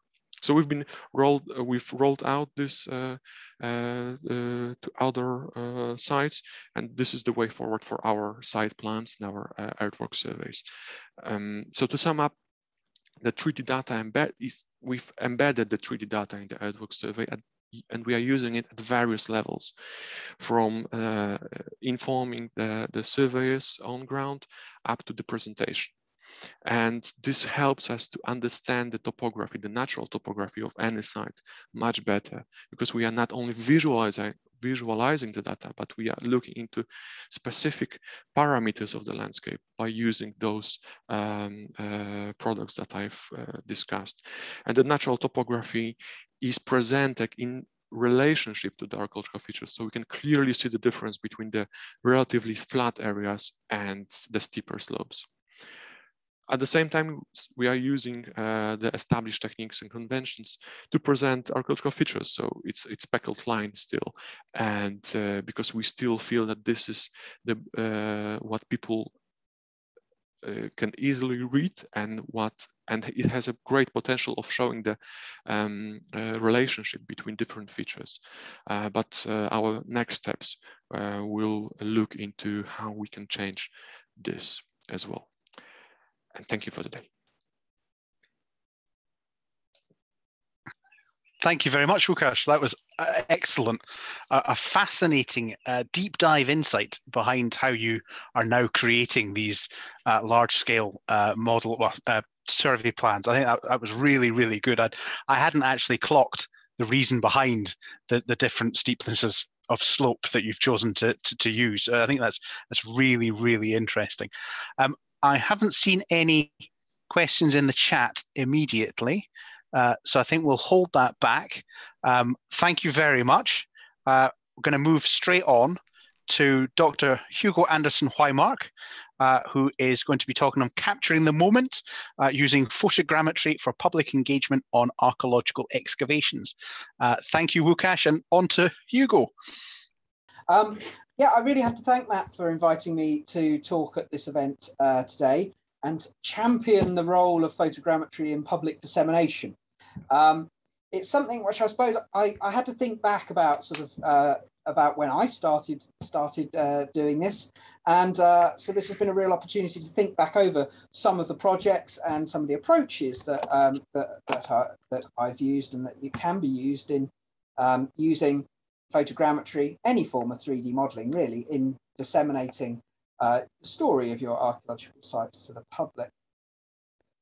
So I wanted to think back right to when I first got an interest in photogrammetry, and actually it came out of the laser scan project, which was undertaken at Stonehenge. And this was an analysis of laser scan data, which produced these wonderful images of the carvings on the stones, working with Marcus Abbott, incredibly talented to bring out a lot of this detail. But at the same time, we're interested in a lot of the later carvings, initials, names, and that on the stones. And some of those hadn't been picked up so well in the laser scan data. So we experimented with using photogrammetry to try and pick out some of those details and visualize some of those carvings in more detail. And yeah, Marcus really demonstrated to me the real value of that technique. And as a result, at the same time, I then began using photogrammetry at the Ness of Brodgar, where I was working in the summer, excavating late Neolithic structures, such as this one on the Ness of Brodgar. You can see the walls of the structure coming round, the two hearths in the middle, two doorways into it. It was a very effective technique, both for recording the site, but obviously the range of techniques we were using mostly in the excavation were relatively standard techniques of planning to get that in, you know, the interpretive element, but also laser scanning as well. Photogrammetry really provided a very rapid technique of acquiring views of the excavation at very distinct stages through it. Obviously, excavations change on a daily basis. Deposits come and go very rapidly. And this was proving a very, very valuable technique for capturing that moment. So this was back in 2012. And we were, at the time, as soon as we sort of started looking at these models, we realized the massive potential for sharing these with the public and telling the story of the site. For those of you who are familiar with the Ness of Brodka, it's largely funded by public donations. There's a huge number of visitors to the excavation every year. Many contribute to effectively the excavation fund, and there's big fundraising beyond it. And as part of this, there's always been a very big outreach program, as it were, in terms of presenting the archaeology to the public through a daily blog during the excavation season. And we really wanted this to be part of it. Now, the problem was back at that time how we shared these models. Obviously, there wasn't, you know, web viewers didn't really display models. You could create files, obviously, that people could download if they downloaded a 3D viewer. You could put out 3D PDFs. You could animate it and put it up as a video on YouTube, but none were truly sort of satisfactory ways of presenting this information. So that was a challenge and something we experimented with over time. Now, that certainly didn't stop us using photogrammetry more and more on the site. And sort of, so by 2015, we were producing very big, extensive models of the excavation. And, you know, again, really getting the benefit of being able to see that overview of the site. And I just put in a brief note here. Many people think that I make these models with drones or something else. I am very low tech in my 3D model making. I prefer a camera on a pole because I like the control you have of going across the surface, and on particularly complex sites like the Ness of Brodka, being able to get the photos at precisely the right angles and positions to pick up that detail and get the, you know, into every nook and cranny across the site. I find that more effective than having a sort of regular sort of survey pattern, as it were. So anyway, that's just a sideline here. But the key thing that changed in 2015 was that I joined Sketchfab. So we found, obviously a little bit late, Sketchfab had been around by a few years for then, but obviously it became our key way of sharing the models of the site. And we realized instantly that there was a massive public appetite for these models too. So within weeks of releasing this model on Sketchfab of the entire site, it had more than 30,000 views. And, you know, we were getting great feedback about the results. So we had a way of putting it out there. And ever since 2015, 3D modelling has really been a very important part of the outreach of the Ness of Brodka. And the models put out on a regular basis, both complete models of the site, models of individual buildings, models of parts of structures that are of interest and have the detail, and sometimes individual archaeological finds. So, you know, artifacts and that as well. Now, with the, you know, the key part of this is that what we could do is produce these models during the excavation. So we could capture them the same, you know, on an afternoon, process them overnight, and have something ready to put out to the public the following day with the next blog. So it's making it current, keeping it live, keeping it fresh. And it is obviously constantly changing because of the nature of the excavation. And obviously it's worth mentioning with these sort of 3D models, it's a big excavation. Even if you visit the site, you don't get to stand in the middle of the structures. Whereas obviously if you've got a VR headset, you can drop yourself into the buildings and really appreciate the architecture of that site, the upstanding nature of so many of the walls on this particular excavation. So having worked on the Ness, I worked with many other colleagues and other excavations in Orkney to capture their excavations at various different stages. This is the Cairns Broch on South Ronaldsay in 2017. And again, it's great to look back on these models because you realise how fleeting so many archaeological excavations are. This showing the occupation deposits within the monument, the orthostats dividing this internal area into sort of different spaces. The excavation has progressed on. Most of those deposits have gone now. And so again, it's that capturing a moment and being able to provide that detailed tour of the site through annotations. So in this particular model, it was talking about those deposits in the floor, talking about the souterrain that was later reused the entrance, and then also some detail on the metal working area down this slope. That snapshot of being able to give a little guided tour to a site that not everyone by any means could visit because it's only open for a few weeks a year, and as well, it's obviously very remote to some people who have an interest in this archaeology as well. So another great way of capturing that at that moment. And just another quick example here from Sandy in Orkney. This is a Neolithic house. If you can see the walls coming round and a hearth here, some occupation deposits down this end, and a pit with 19th century whale burials cutting through the whole lot. But a 3D model in this context really captures the vulnerability of the archaeology on this site. You can see it is on a beach. It is washed by the tide twice a day. The sand dune that you can see in this image has subsequently been entirely eroded away. So in this case, it really represents the vulnerability of this excavation, the fragility of that archaeology, and how easily it is lost to climate change, to sea level change, to increased storminess and the like. So again, something that that really visually expresses the vulnerability of archaeology in certain parts of Orkney. Now, I just want to sort of step a bit sideways in some ways and talk about a project I was involved with Historic Environment Scotland, that was with their interpretation team, looking at revising some of the dated notice boards, display panels that were on various tombs around Orkney.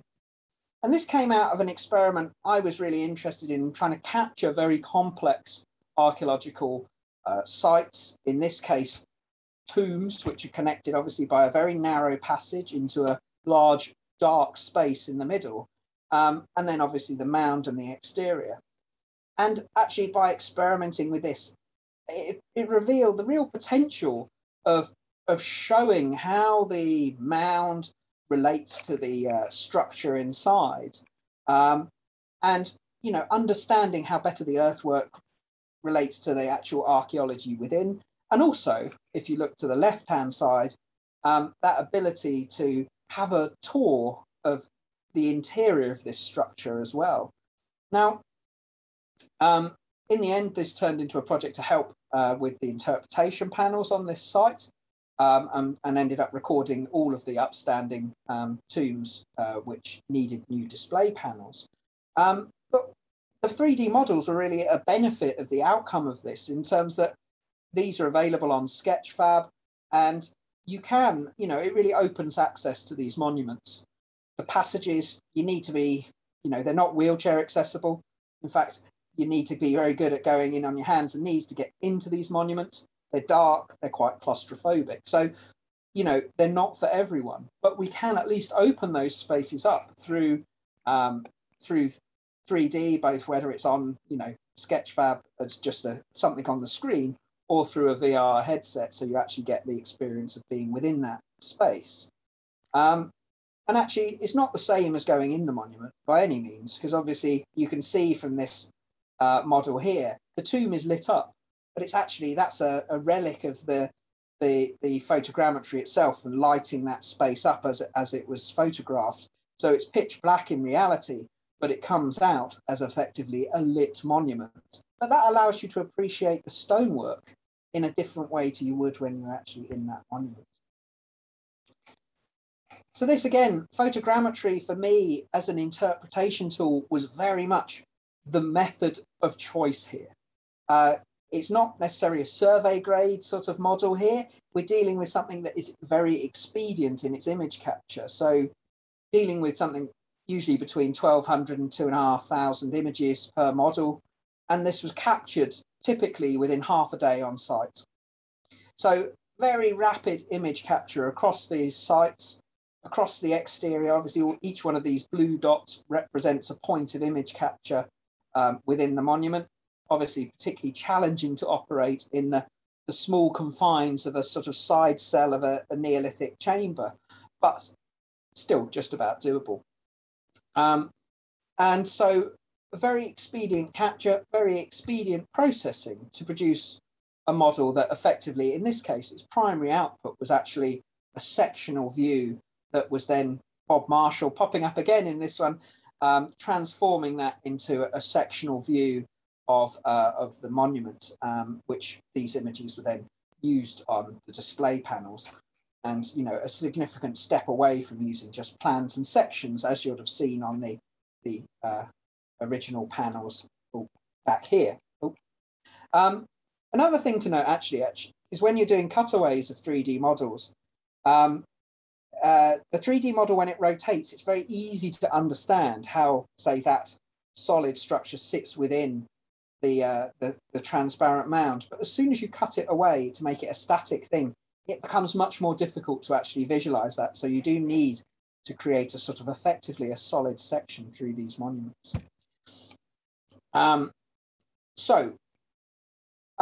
Just stepping right up to this summer, because I got to excavate this summer, and that was fantastic. It was lovely to be back in the field again. Back up in Orkney, working with Professor Vicky Cummings from University of Central Lancashire, and we were looking at the Tresness cairn in Orkney.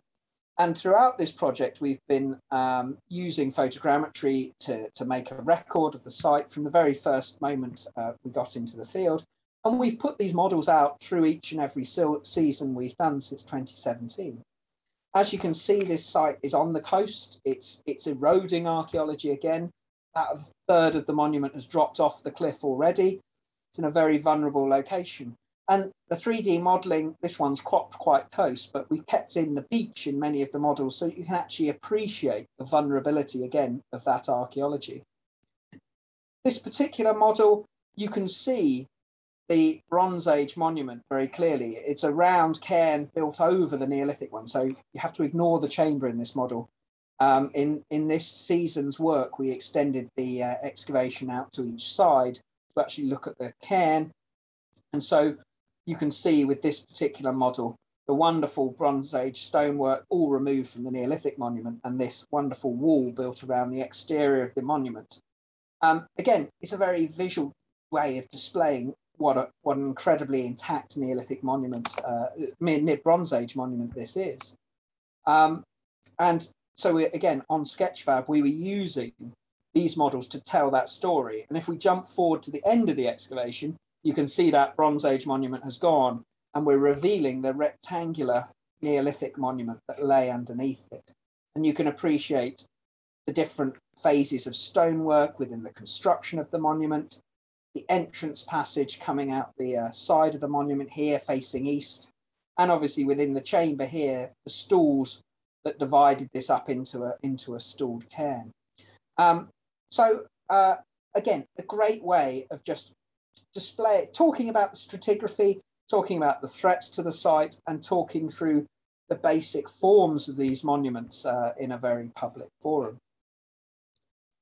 I just wanted to briefly touch as well on some of the work we do at the museum with artifacts. It's obviously principally what I do most of the time. I'm out on site as a field archaeologist for some of it, but most of the time we're dealing with artifacts which are obviously already in our collections.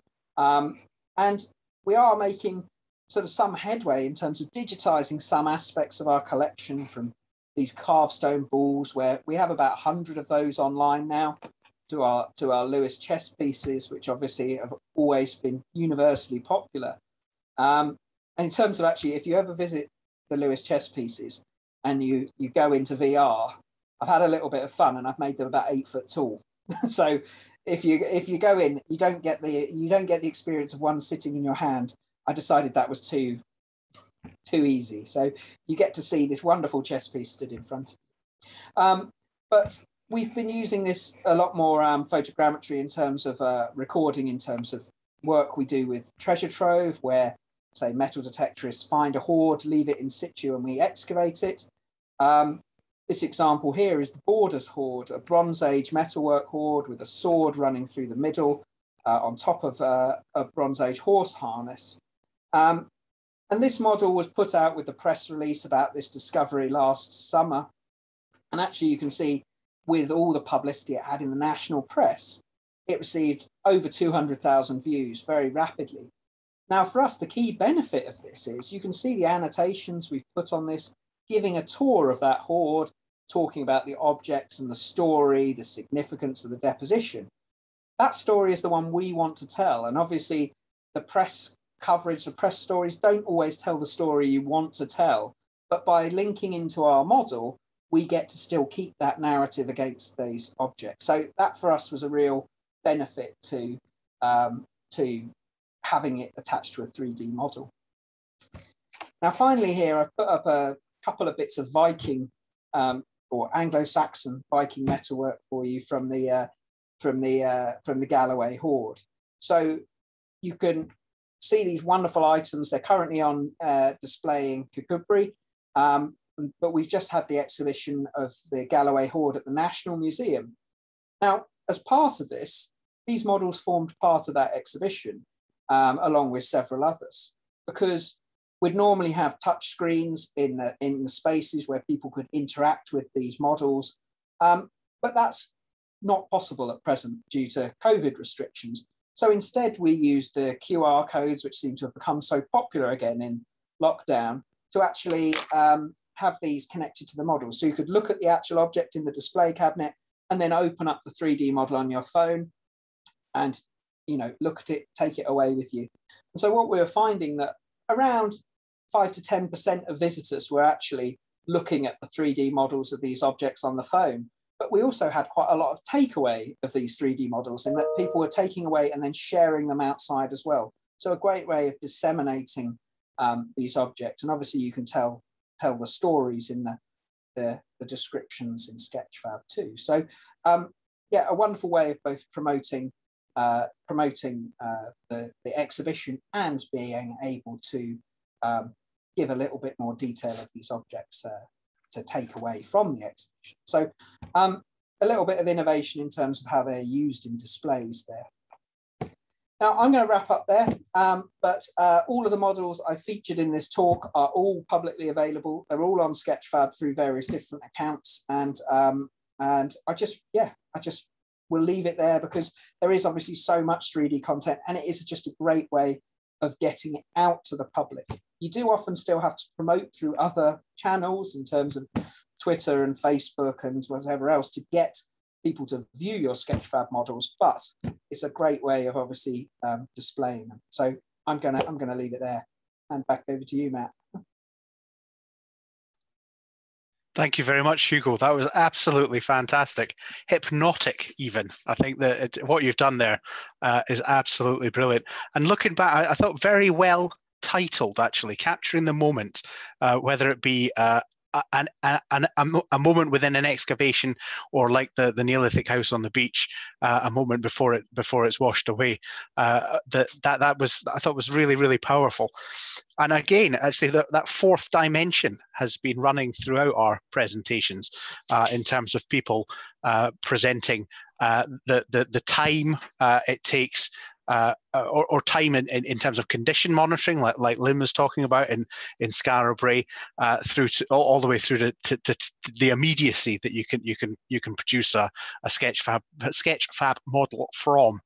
So I'd like to thank all of our presenters this afternoon. It was absolutely brilliant, and I'm now going to throw it open, and hopefully the two who left messages in the chat, that was hang on, I'll try and go up, Jenny and then Joel, would like to put their hands up and ask their questions again, or I could read them out. But otherwise, we'll thank you all, and we'll open up for a genuine discussion with our innovators and indeed creators. Thank you very much.